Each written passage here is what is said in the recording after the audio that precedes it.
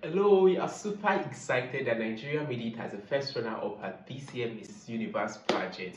But that does not mean we will not discuss the fact that she's a deserving winner compared to the eventual winner. The only person in the top 5 which I felt like deserved to have gotten that crown was Miss Thailand. Also, why did we have just 3 African queens at the top 30? Then the last and but not the least, which I'll be having in this video, or which I'll be discussing, are 2 African beauty queens that could succeed Chidima Additional, or that should contest for the next Miss Universe pageant, Miss Universe Nigeria pageant, and should go to Miss Universe representing Nigeria, because I feel they could bring us the crown. Welcome back to this YouTube channel, and this video, it's my reaction video to the Miss Universe 2024 pageant. And the very first thing is a big congratulations that we have Miss Nigeria Chidima Additional as the first runner-up Miss Universe 2024, and she's also the Miss Universe Africa and Oceania 2024. It's beautiful to see that she could go that far.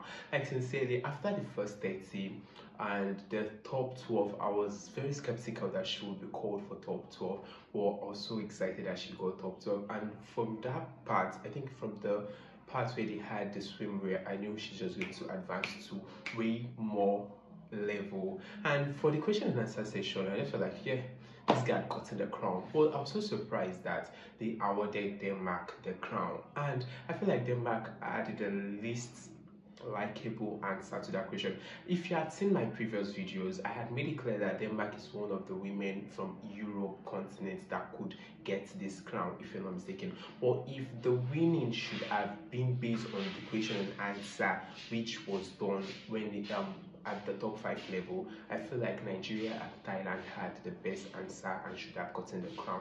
But ordinarily, Denmark is also a big competition, very beautiful, and she really embodies the Miss Universe. So away from that, let's discuss why did we have just 3 African contenders or contestants at the top 30. I feel like this year the African contenders or the African contestants are like the strongest. Like, I feel like since the African continent, they have been sending delegates to the Miss Universe pageant.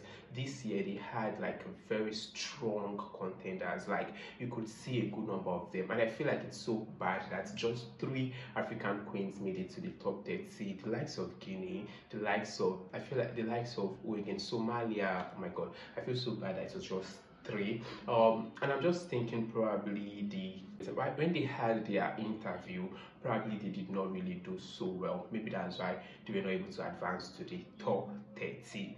Away from the African queens, so let's discuss 2 Nigerian queens that should come forward and compete for the Miss Universe pageant, the Miss Universe Nigeria pageant, and should represent Nigeria at the Miss Universe. And the very first on my list is Yekachi Douglas. She is Miss World 2019-2020, and she also competed this year, but she did not win. I feel like she should not stop competing. She just needs to represent us at that world stage, and I feel like she might be the person who will bring us the crown. Then another person on my list is Shatugako, Miss Nigeria 2021. Shatugako is the first Hijabi woman to win Miss Nigeria, and having won Miss Nigeria, she's still the Miss Nigeria. She hasn't crowned her success, so I feel like she should just compete for the next Miss Universe. And she has a potential, she's beautiful, and I feel like she could just be that person who could bring us the Miss Universe crown. So this is all I'll be discussing for Miss Universe Nigeria, Miss Universe pageant 2024. See you later. Please engage this video. Bye.